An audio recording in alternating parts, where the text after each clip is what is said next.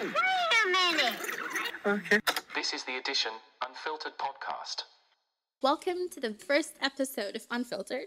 I hope you're just as excited as I am. My name is Jeel, and I will be your host for the rest of this podcast. Now, without any further ado, I'm going to just jump right into our word of the podcast. And this week, it's going to be Kiki Wiki. Yeah, you heard that right. Your ears are not ringing. It's Kiki Wiki, spelled Kicky-Wicky. Now, this word was coined by Shakespeare in All Is Well That Ends Well, and it was used as a pet name for a wife or a girlfriend. Google told me that this word is most likely modeled on the word Kixie Winsey. Now, this word is spelled Kicksew-Winsey.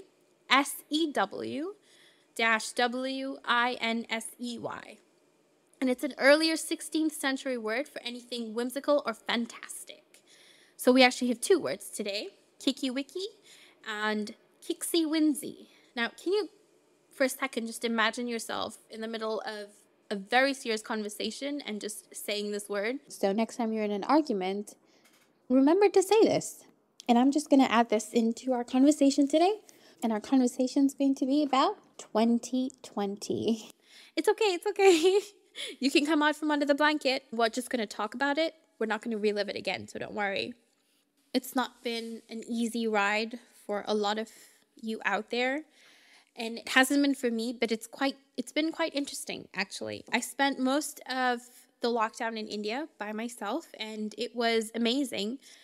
Actually, really amazing. I've never been by myself in India before. I've been there a couple of times with my parents, but I was just a tail. I didn't really do anything I wanted to. I just followed my parents around, which is what most of us do. So this was really liberating for me. I grew a lot. I learned a lot of things, and I did things I never thought I could. I met a lot of people from different backgrounds, different perspectives. I've never come across people of such different age ranges, and they just saw the world a different way than I did, and I got to see that and understand why. But the lockdown was devastating for so many people over there. There's actually one really sad story that I have. It was just a street food place that I visited a lot while I was there, and they had these delicious egg dishes. Unfortunately, because of the lockdown, it had to shut down, and the owners of this place put everything they had in building it. And it's a small restaurant in a small town, so it wasn't making millions before this, but it was making enough to get by. And the lockdown just made this completely impossible for even to get by. So they had to shut down. They had no other option. And it's heartbreaking that this isn't just one story. It's one story out of 1,000. But with the vaccination in and everything almost going back to normal, there is a ray of hope at the end of this very dark tunnel that 2020 was. And as the very wise emperor in Mulan said, a flower that blooms. Wow. Ruin that saying. I'm going to try that again. A flower that blooms in diversity is the most rare and beautiful of all. You can tell I still struggle saying that. I'm not going to try that again because I think twice an embarrassment is embarrassment enough. But 9 months in India, I learned a new language and I can now speak Hindi fluently. I feel like I sound like a local. My friends may disagree, but they don't know what they're talking about. So just take my word for it. Did anyone else get a One Direction flashback from there? I know you Directioners know what I'm talking about. They don't know what I'm talking about. Wow, I'm just contradicting myself right there, but you know what I'm saying. Anyway, I apologize for your ears. They probably bled by my singing. Anywho, I definitely recommend traveling alone. It can really be eye-opening and life-changing. You have to rely on yourself. You get to make the decisions you want to make. You get to see places you want to see. So you're basically navigating your place in the world. I know it's going to take a while before we can openly travel.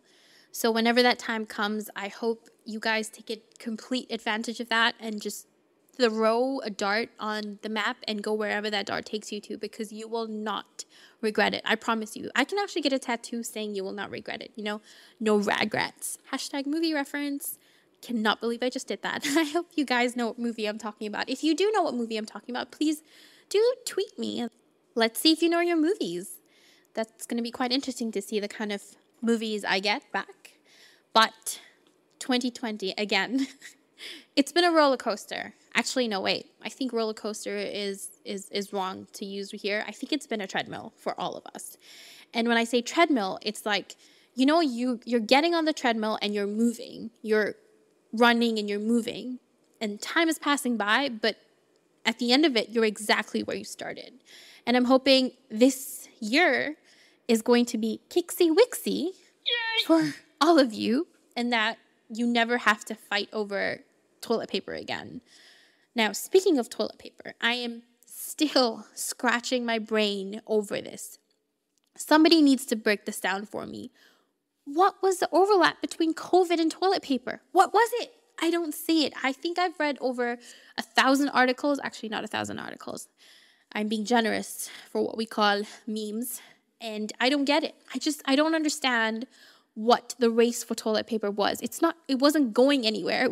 There was no need to have a toilet paper fight. I would think you'd fight over masks or you'd fight over sanitizer, but toilet paper?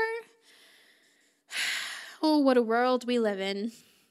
So if you know what is the reason, or you have a theory as to why we fought over toilet paper, please do let the rest of us know so we don't have to keep scratching our brains out, because I want to know. I really want to know, and I know there's a lot of you out there who want to know. I've had this discussion with my friends, and we've gotten nowhere with it. We just end up looking at memes and then more memes, and then we're down a slippery slope just looking at memes for 3 hours. And we've just left it behind this discussion of toilet paper. So that's pointless. All right. Now, getting off that treadmill, pun intended, where in the world are we going today?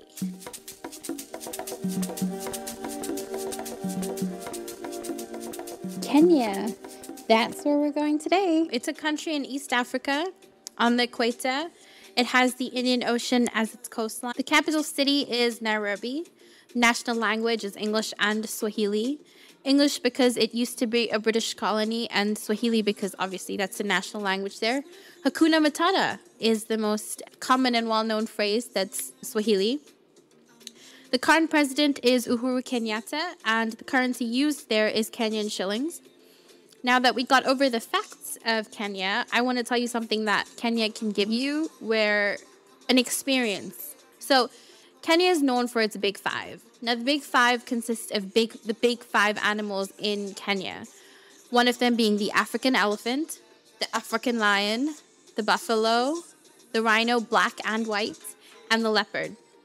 You can get close encounters with them in Masai Mara. There is also a great rift valley, which was created by the Earth's splitting force 20 million years ago. You can actually see the divide that's happening. It's breathtaking, if not the least. There are a number of other different nations there that will really take your breath away. And if you're interested in visiting, it's really easy. There are a number of different visas that you can get. I usually think that the East African visa is the best option because it allows you access to the bordering countries as well, which is Uganda and Rwanda. And you can apply for them online. They're really easy to get. There's no hassle, red tape, none of that. You can just apply for it and you'll get it before you even arrive at your destination. And there are countless of budget airlines that will get you there. The cheapest ticket that I've seen that flies from the States to Kenya is around $600 return, and that in December, which is usually peak season. So I think that's a really good deal. If you keep your eye out, it's something that you can get really cheap for. And when you get there, the food is, oh my God. I don't think there are words to describe how delicious the food is there. Now, the local delicacy is very simple. It's just a maize meal called ugali, which is served with beans or green leaves, which are steamed. And it's called sukuma wiki. There's also a lot of different foods from all around the world. You have Lebanese food there, Chinese food there, Mexican food there, Japanese food there. Honestly, I don't think you will ever be short of options when it comes to food. And I know food is a really important part of traveling, and you'll get everything you want, and you will be completely satisfied, craving for more. I promise you.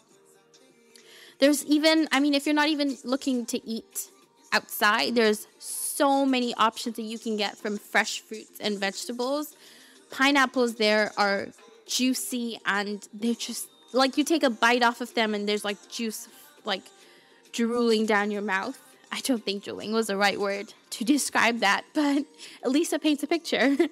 The avocados, oh my God, they're so cheap. You can get an avocado for 10 cents. One avocado is 10 cents. They're just as good as they are here. I mean, even better. Okay, so I'm just going to go ahead and look at some of the questions on Google about Kenya. Okay, so obviously the main question, I'm pretty sure most of you already have it. Is it a safe country? And yes, the answer is yes, it's a safe country. I mean, you know, when you go, let's just take, for example, Chicago. When you go down to Chicago, it's pretty safe. You're not going to get in trouble. But if you go into one of the dodgy parts of Chicago, then yeah, you're putting yourself at risk. And it's the same thing that's applied here. If you go to a dodgy area where you know there's going to be a lot of, you know, shooting and everything, just avoid it. So the most part of Kenya is not like that. The capital city, in fact, is quite the opposite. There's so many fancy restaurants, high, really expensive hotels there, 5-star hotels. Kempinski is there, the Hilton is there. So all these hotels won't be located where they are if it wasn't safe. And for those of you traveling, you're obviously not, I know you're not going to find yourself in parts like that. So yes, it's completely safe. All right, what is Kenya famous for? So, like I mentioned before, it's famous for its wildlife. There's no wildlife there like there is in Kenya. I mean, sure, South Africa, they all have it, but it's a different experience, both of them. And it's also known for its runners, which is what, you know, I've seen a lot of movie references mention Kenyan runners. Okay, the next question is, do they speak English in Kenya? I feel like I've already answered that question, so I'm not going to go back to it. Who was the most beautiful girl in Kenya? All right, that's a weird question to have. I think everyone is beautiful, so I'm also not going to answer that question. Yeah, that's really cliche of me to say, but I stand by it. Which Kenyan tribe is good in bed? All right, okay, I think this is a slippery slope from here. But I think I've covered most of the questions that are there. But I would like to say this. If you guys ever have the opportunity to go to Kenya, just take the chance and you will just be awe-inspired. You'll be completely taken aback by how wrong information that there is out there that's in the media, completely contradicting to what you will experience in Kenya. But yeah, that's it from me today. Before I sign out, I really do want us to have this activity.